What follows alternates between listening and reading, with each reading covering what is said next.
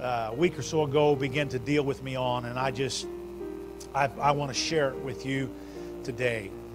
From 2 Timothy chapter 3. Thank you so much for being here. I'll let you sit down here in just a minute. Verse 10.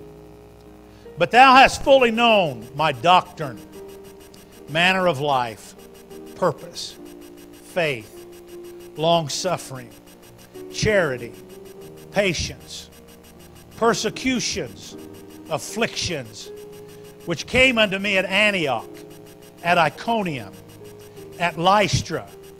What persecutions I endured, but out of them all the Lord delivered me. Yea, and all that will live godly in Christ Jesus shall suffer persecutions. Amen. I want to this morning to just preach, and I'll try to be considerate of your time, but I want to preach on the subject of through it all. Through it all. Through it all. Through, say it with me. Through it all. God bless you. You may be seated. This is a interesting book. It's a book of where Paul is writing to Timothy. This is his second letter that he has written to Timothy, who was a young preacher that Paul was mentoring. When we look at Timothy, we learn that Timothy received his spiritual influence from his mother and his grandmother. And the interesting thing about it is we don't know anything about his father's spiritual heritage or lineage. We can't say that Timothy grew up in the church and his dad was a bulwark in the church, or his dad was a part of the church. We don't know anything about Timothy other than the fact that he had a mom and a grandma, Eunice and Lois, who were very strong in God, and they influenced God or influenced Timothy in the ways of the Lord. And we don't know if his dad was dead or just not a spiritual leader or what the situation may be, but Paul had taken Timothy under his wing, and he'd be mentoring him, I guess is what we could use it in today's term, that he was mentoring him and showing him how he should do and how he should act and what should be going on. And he's writing these letters to him. And in this letter here, Paul is writing to him and warning him of perilous times. Now, the previous part of this text is the part that we hear so much of. We quote it. We can talk about it. Where Paul said that in the last days there will come perilous times. When he said that in the last days, for this we know, that in the last days perilous times shall come. For men shall be lovers of their own self, covetous, boasters, proud, blasphemers, disobedient to parents, unthankful and unholy, without natural affection, truce breakers, false accusers, incontinent, fierce, despisers of those that are good, traitors, heady, high-minded, lovers of pleasure more than lovers of God. Man, we talk about all of these things. Having a form of godliness, but denying the power thereof. From such, he says, when you see these things coming, he said, stay away from those kind of people. Turn away from all of that. He said, they're ever learning and never coming to the knowledge of the truth. Then he begins to talk about Janus and Jambres, who withstood Moses, so they did also resist the truth, men of corrupt minds, reprobate concerning the faith. But he said, but they shall proceed no further, for their folly shall be manifest unto all men, as theirs also was. He said, all these people that are coming, that are doing all of these things in these perilous times, he said, all what they're doing, he said, it's all going to come to folly. It's all going to become nothing when you see that. And he said, but now, Timothy, this is what you may see. This is the age you may live in. But in the midst of all of that, he said, you have fully known my doctrine, manner of life, purpose, faith, long-suffering, charity, and patience, my persecutions, my afflictions, which came at me in Antioch, Iconium, and Lystra. Paul is warning him that these perilous times were coming. And I believe today we can honestly say we are seeing these things come to pass. We're seeing, we are living. Now, if you'll notice in what he says, and I've said this before, but when he lists all these perilous times, none of these have anything to do with the economy. None of these have to do with the environment. None of these have anything to do politically. But all of what he's talking about is spiritually and moral decay that was going to be so terrible in the last days that Paul said that they're perilous times. Timothy, they're perilous times. And he says, but he said, I want to remind you, and he does so in verse 10 and 11. He says, you have been taught right. He said, you have been taught right. Timothy, I have taught you what is right. I have shared with you the truth. There's something to be said about the valuableness, if I can use that, if that's a proper way to put this. There is something to be said about the value of knowing what's right. Because knowing what is right will never go away. You see, you can backslide and turn your back on God and go live any way you want to, but there's always that compass that's in your mind that no matter how bad it gets, you know what's right. And when you get so far gone that you think you're never going to make it, you always have a bearing on where to come back to, because somewhere there was a Paul who spoke what was right in your life. Some of us are here today, used to not be here. We used to be in church, then we were out of church, but by the grace of God, when He began to deal with us, we never had to go through a process of wondering where to go, because we knew what was right. And as Paul said to Timothy in verse 10, but thou hast fully known. You know what's right. You know what's right. Then he reminds him, as he talks about all of this stuff, he says, but the Lord, he said, you've known my persecution, my afflictions, which came unto me at Antioch and Iconium and at Lystra, what persecutions I endured. But he said, out of them all, say all the Lord delivered me. Then he goes on in the last verse that we read to you today. He reminds them that everyone who wants to live for God, everybody that says, I'm going to live for God. Now, I'm going to substitute a word here, and I don't think I'm taking anything away from or adding anything to right now. So pardon me if I just use a little Morris translation. Everyone that's going to live for God is going to go through some stuff. We're going to go through some stuff. You're going to go through stuff. I'm going to go through stuff. I'm going through stuff. You're going through stuff. We've got stuff going on. And if we're going to live for God, He is telling us, He says, don't think for 1 minute that just because you live for God, you won't go through some stuff. Just because we're living for God and we're covered in the blood and we got the name of Jesus and we got enough of the Holy Ghost where we can talk in tongues like a Chinaman, doesn't mean that God's not going to let us once in a while get sick or have COVID or have a family problem or struggle with this or struggle with a temptation. But what we have to understand is that He said through them all God delivered us. In other words, He kept us. He kept us in the midst of it all. Well, hallelujah. So I want us to go back to Acts 14. We'll not look it up, but last week we talked about it in Acts 13 and 14, where he talks about these things, and as he tells Timothy that he suffered these persecutions. Last week, if you remember, we talked about how that he came to Iconium after he left Antioch, and then after he left Antioch, how that God allowed him to be there at Antioch, but when things got crazy, then he took off and he went to Lystra, and that's where we closed last week. But I went over to Timothy today because he's already through it all now. And he's already through all this stuff, and he looks back and he reflects upon that, and he tells Timothy, I went through some stuff at these three places. I went through some stuff at Antioch, I went through some stuff at Iconium, and I went through some stuff at Antioch, but he says, but God delivered me from it all. Amen. At Antioch, here, now let's look at some of these things, because I'm going to bring these to relevancy here in just a minute where we are. But at Antioch, they saw God do some great things. When you read what Paul saw at Antioch, when he talked about the praying to the unknown God, and all these different things that was going on in that region and in that time, he was having revival, that they would be promoting him and making movies and going on crusades and doing all kinds of things, if that all was happening today. But you see, when they got there, there was a lot of people that accepted them and a lot of people that didn't accept them. And there was a lot of opposition, and finally the Lord just let them know, you need to leave. You need to get out of this town.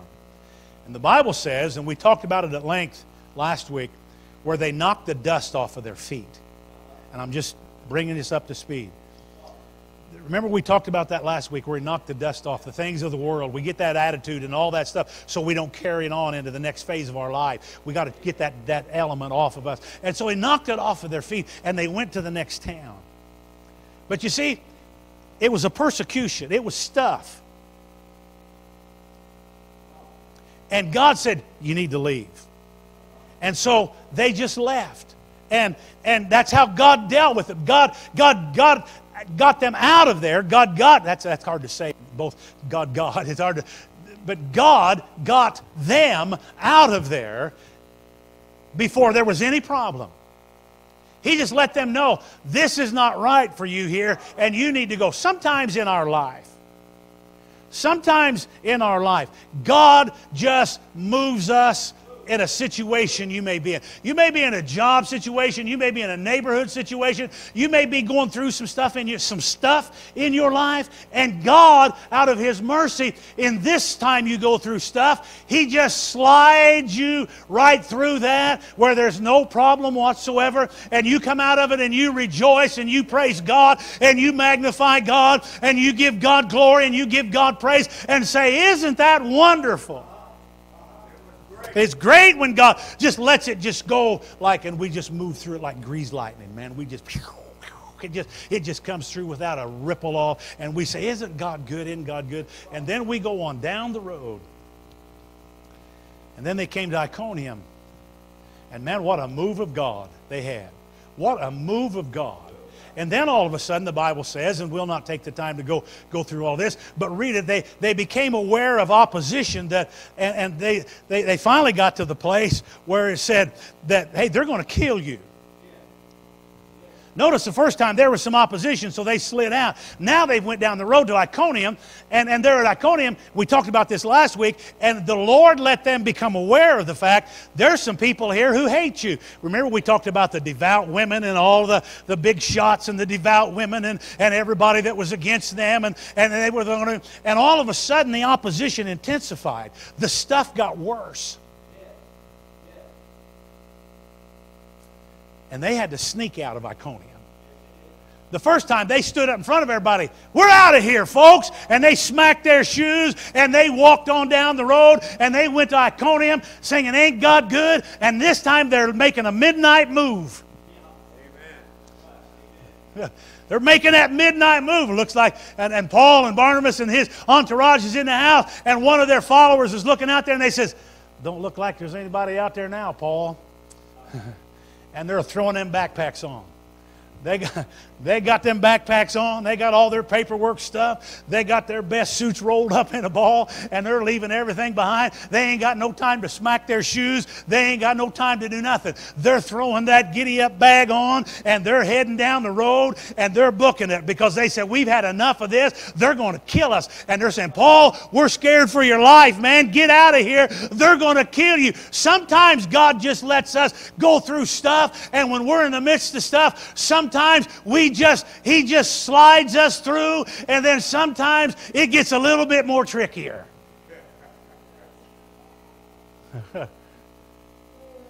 Does it mean because God's not just sliding them out like He did at that first stop, just like He did at Antioch? Does that mean for 1 second that they are failing God at Iconium because it got a little harder? Does it mean that God is scratching His head going, you guys are getting me in a mess. I don't know what I'm going to be doing here. So it's getting tougher, Paul. And sometimes, let me just be real honest with you, sometimes it seems like life gets that way. We get in one mess, we get out, and then we go, whoo, and then it gets good, and then we get in another stuff, And then all of a sudden it seems like it's harder to get out of this second stuff.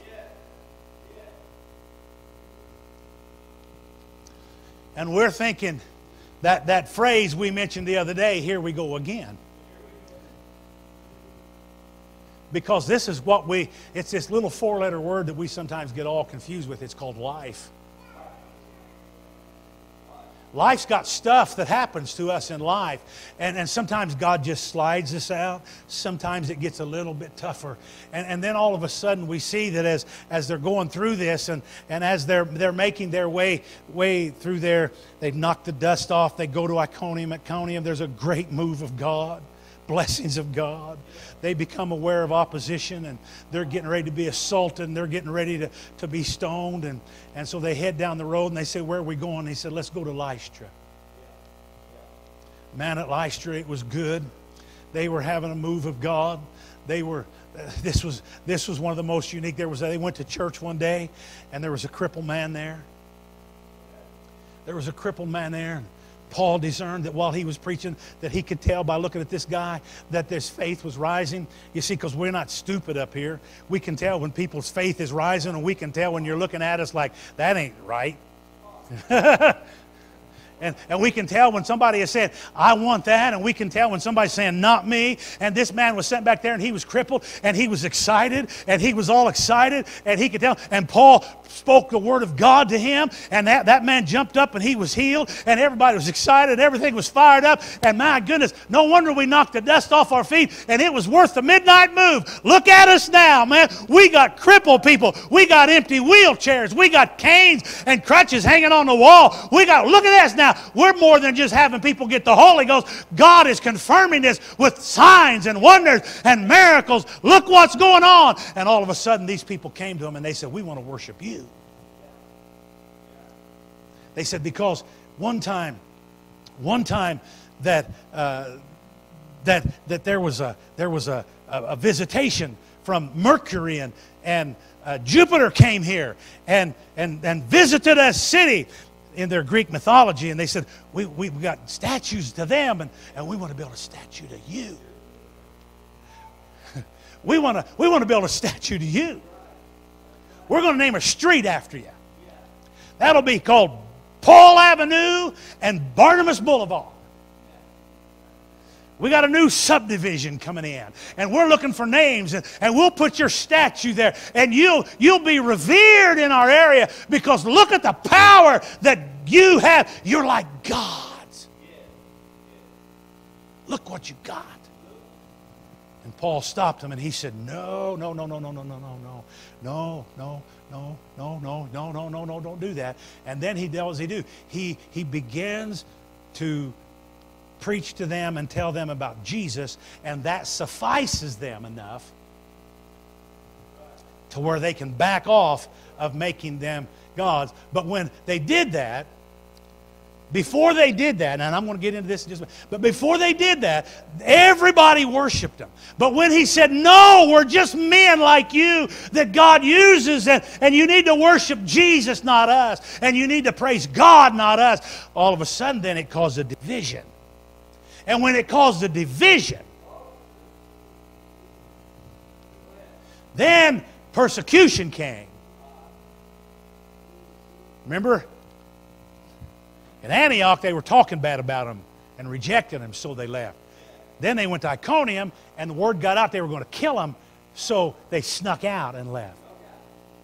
But now, because they refused to let these people worship them and build statues to them, they got all upset and bent, and it split the town, and it split the people, and there became, some of them loved him, and some of them worshiped God, and some of them grew in God, and some of them decided we're going to kill him. And the Bible says this time they grabbed Paul and threw him down, and they stoned him. First time they just got upset at him. Second time they threatened him, and the third time they did it.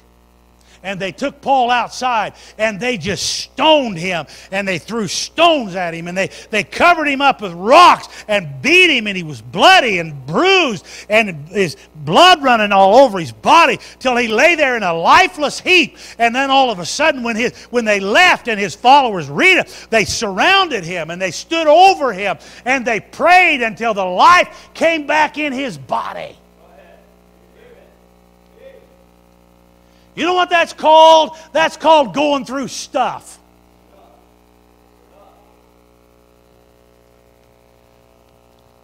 But when it was all over with, now, when it was all over with, when it was all done, you know what Paul said? Paul told Timothy, he said, hey, remember what I faced when I went to Antioch? And what I faced at Iconium? And what I faced at Lystra?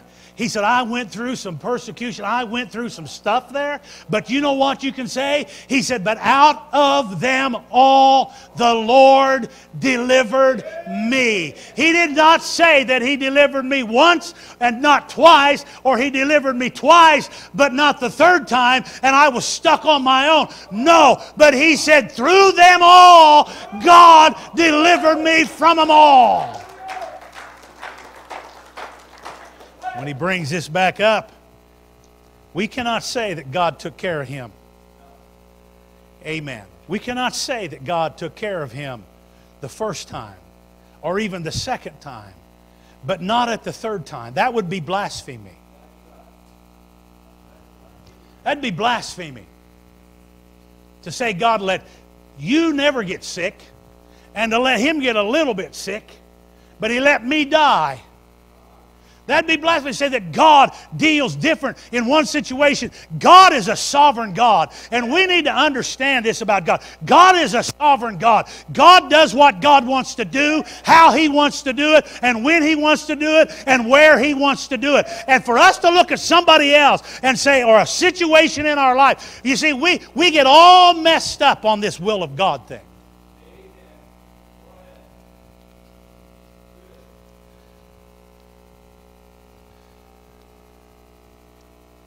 You know, I'm just wore out of people that, not in this church, but people in the world, they want to debate the will of God. Does God have a supreme will? Does God have a tolerant will? Does God have a passive will? Does God do this? God has a will for you, and He has a will for me.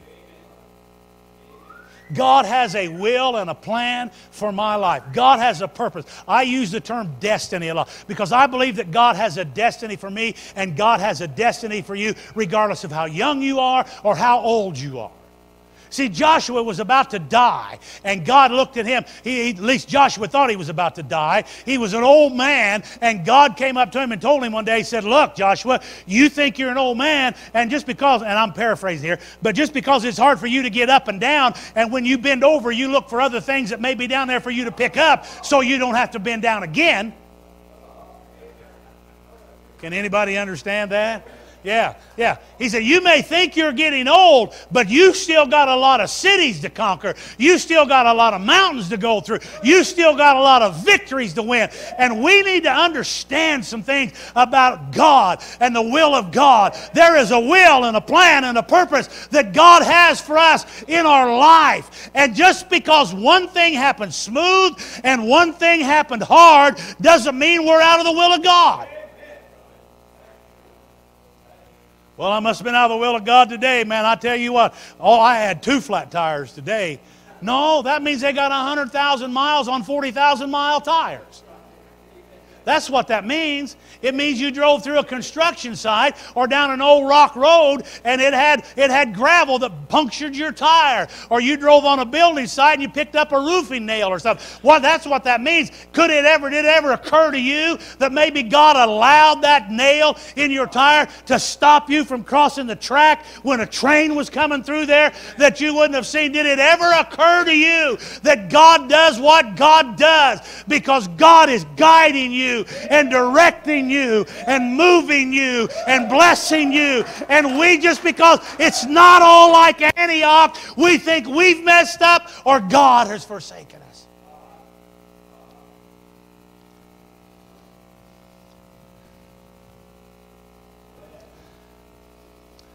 You see, calamity comes.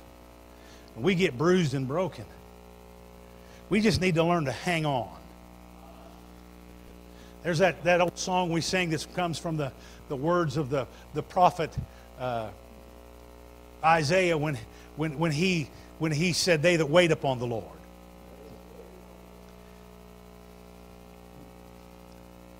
Okay, I'm just so far off my notes.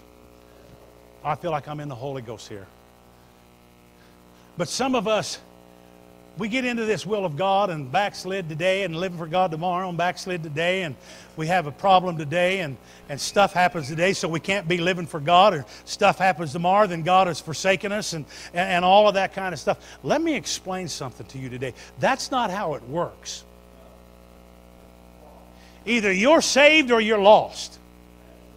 If you've got the Holy Ghost, if you've repented, been baptized in His name, and you have the baptism of the Holy Ghost today, you don't have to worry about what happens tomorrow. If the roof falls in tomorrow, it's not because you thought something you shouldn't think and the Holy Ghost left you and God's punishing you. Stop that nonsense.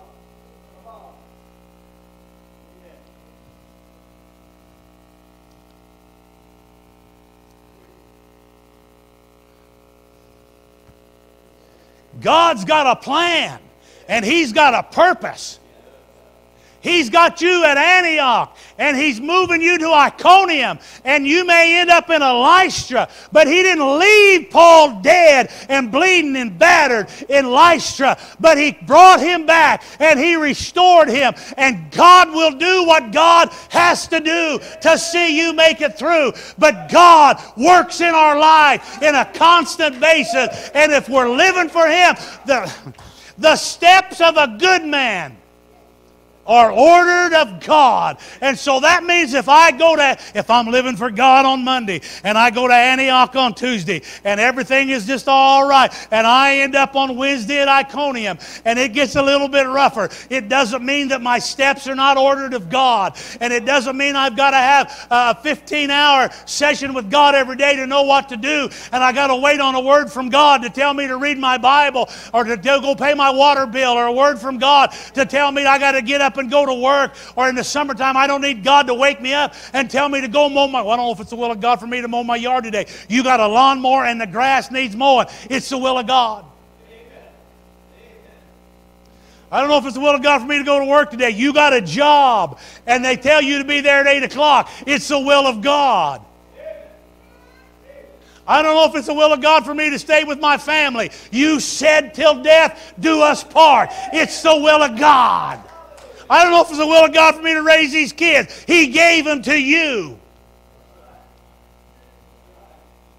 I don't know if it's the will of God for me to go to church. There is a church. And He said, forsake not the assembling of ourselves together. It's the will. I don't know if it's the will of God for me to stay in church. Are you serious?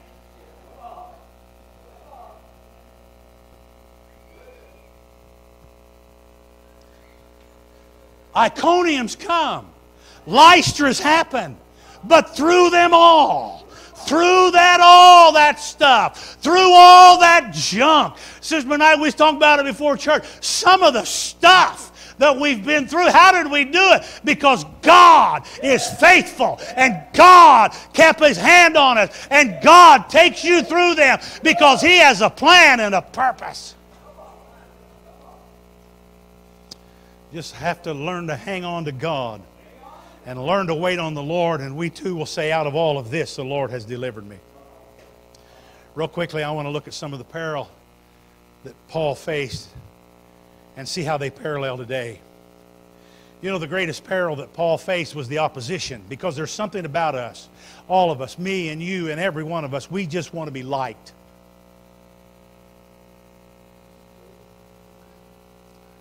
I don't know anybody that says, I hope everybody hates me. We want people to like us. I know it happens, and I've been doing this for 40-some years, and I know everybody don't like every message I preach, and that's all fine and that's all good. But I want everybody, I'll be honest with you, I want everybody to like my preaching. I want everybody to like me as a pastor. I want everybody to like that. But I'm smart enough to know, Brother Steve, that from time to time there's going to be somebody that don't. They're just not going to. But their biggest peril that Paul faced was opposition. You see, and what causes opposition is not so much personalities, because if you don't like somebody's personality, you don't just because you don't like somebody that doesn't like my personality probably has other weaknesses, but that was a joke. But they probably got other issues they're dealing with in life, you know. But so we just bunch it all in. But if people oppose the gospel, see, the Lord told Samuel, He said when Saul went nuts and Samuel just freaked out, he got all depressed in his mind, and the Lord went up to him and said, hey, don't worry about it, man. He said, they're not rejecting you. He said, He didn't reject you. He said, He rejected me. You just happened to be the go-between guy. They just took it out on you. It really wasn't you, it was God. So you know where opposition comes in from? Opposition comes from disobedience. If you don't want to do what's right with God, you get mad at the preacher.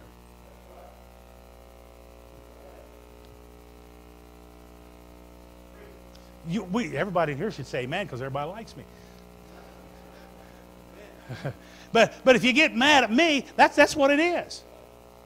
Preacher says, thou shalt not, according to the word of God, you shall not. Who is he? Ain't no preacher telling me what he ain't telling you what to do. God's telling you what to do. So opposition comes. Paul, they weren't mad at Paul, but they opposed Paul because they were disobedient to the word of God.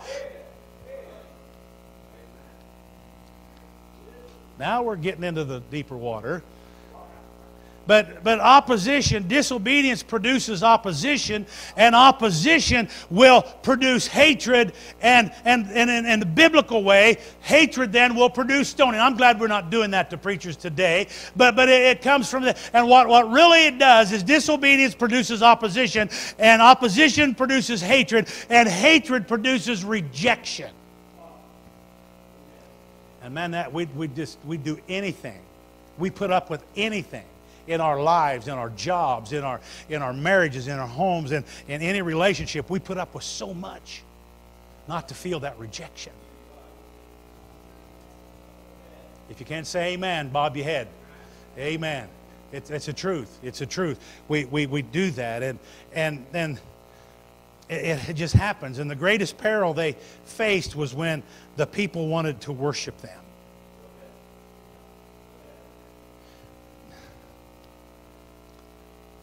Okay, let me peel off another layer here. The Bible says that we are created in the image of God. Okay? And we're created in the image of God. Man, we got some diverse looking folks in here. Who is he? Who does he look like, me or you? Or you? Or you? Who does he look like? Does he look like Eli with his lot of hair? Or does he look like my brother Crane over there with no hair? Who does he look like? Who does he look like? Does he look, how tall are you, Max? I'm 5'9". I've shrunk 1.5 inches since I was he short like me and Brother Williams? How tall are you, Brother Williams? 5'4". Or 6'2" or so. Well, what does he look like? You know, what color of skin does God in creation have when He created us? Let me explain something to you. You know how God created us in His own image? Not that He has, because God's omnipresent. He's everywhere. God doesn't have fingers. He uses those terms so we can understand how He does things. God doesn't have eyes like we have eyes, or ears like we have ears. Well, the Bible says His ear, He uses those terms, and there's a great big term for that He uses that term so that He puts it in language that we can understand how that God hears us. But God is omnipresent. He's everywhere. Let me explain how God, and you've heard me say this before, but this is how we are like God. Every emotion that you have, God has that. Well, I'm a jealous person. The Bible says God's jealous over us. Well, I get angry. God gets angry. But I love. God loves. Every emotion you have. And you know what God desires? To the point where He says this. He said, there's no God besides me, and I'll share my glory with none. That's what he said. He said, I ain't no sharing my glory with nobody. He said, I created the heavens and the earth. I created the dust. I created the trees. I created the sun. I created the moon. I created all this stuff. And he said, I'm not giving anybody else any credit for that. And nobody better stand up and take credit for that. He said, I'm not sharing that with anybody. And God has this emotion and this desire in Him where He desires to be glorified and worshiped. But He created me in His own image. Now, I don't expect anybody to say amen to this, but you know what we all like? We all like the credit. Sure, now come on now. That's why companies have Employee of the Month. And that's why they don't mind if you get Employee of the Month, you don't mind parking in it. Now, I'm just being real. We all like that attaboy.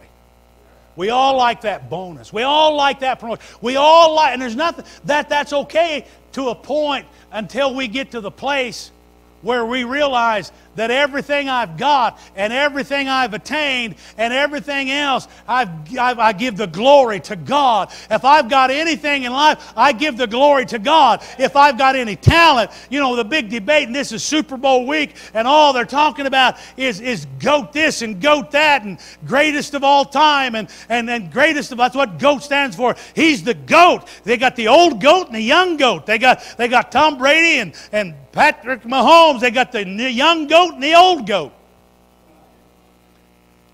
When the old GOAT's gone, the new GOAT will be in there, greatest of all time, and the greatest of all time. And everybody wants to be the GOAT. And your quarterback, what's his name? The Packers quarterback, what's his name? I can't, my mind just, Rodgers. He's aggravated because he's not the GOAT, because they said he can't be the GOAT because he didn't get to the Super Bowl. But if he'd have got to the Super Bowl, then maybe he would have been in the balloting or the top 5 running for the next GOAT. And they're just going nuts. They're going to demand a trade to another team where I have a better chance to become the GOAT. I want to be the GOAT. Be the GOAT. Lord said, I ain't sharing my glory. There ain't no other GOAT besides Him. He's the greatest of all time. He's the Almighty. He's the first and the last and the greatest and there was. There's none of that beside Him. But there's something inside of us. We like to take the credit for some things. And Paul said, I ain't taking the credit for this, boys. Woo! You know, I read something one time and it said, if a ministry has to have the man's name on the front of it. The Mark Morris Healing Crusade.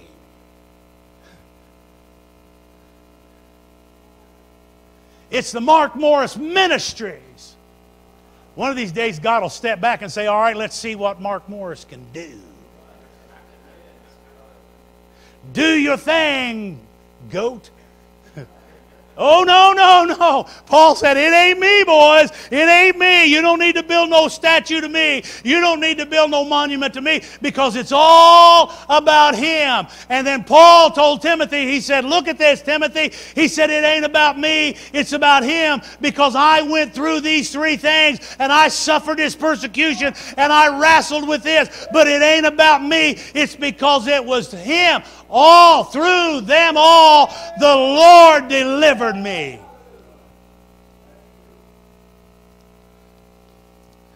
The supreme peril that we face is a desire for worldly approval.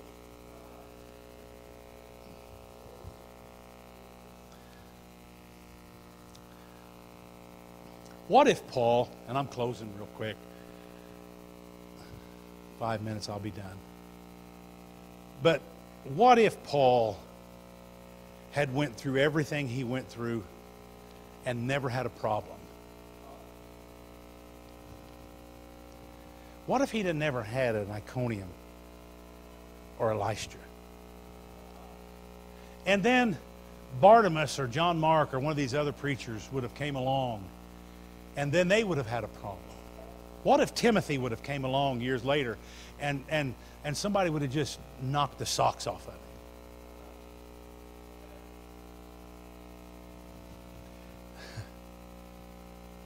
You know what Timothy could have looked at it and he could have said, I'm doing something wrong. How are you doing something wrong, Timothy? Because Paul never did this. Paul started preaching and he never had any opposition. Paul started preaching and everybody got healed. Paul started preaching and they wanted to build monuments to him. And I'm over here and I've got my tent up and I'm standing in the synagogue and there ain't nobody listening to me. I'm out of the will of God. Well, I got a church of 50 people or 100 people, and half of them don't like me. I had a friend of mine one time, got done preaching on a Sunday night, and he was in a church that was seated like this, and he said, I got done talking to somebody over here, and all of a sudden, he said, instead of everybody leaving, they all just parted on two sides. And he said, I thought, that's strange. Wonder what's going on. And he said, then there was a man come from each side to him and told him, he said, Pastor, we've voted, and this side wants you to go, and this side wants you to stay.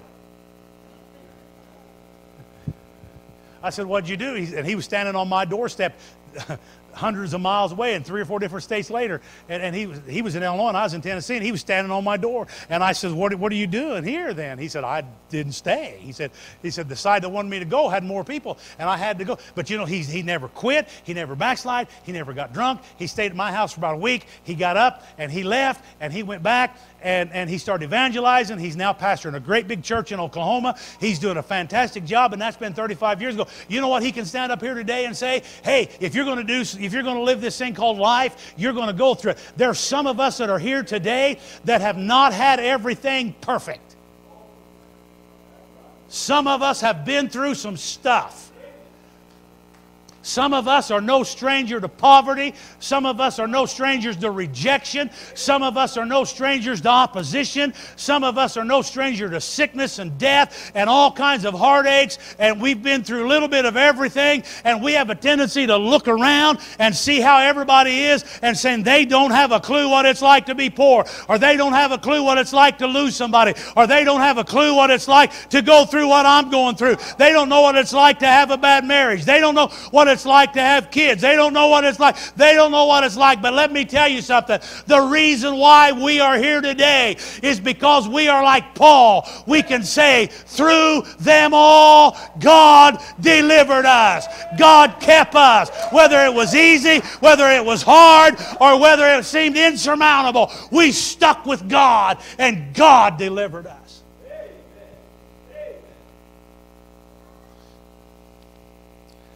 Supreme peril we face is trying to make everybody think we got it perfect. Sister Morris, we don't have it perfect.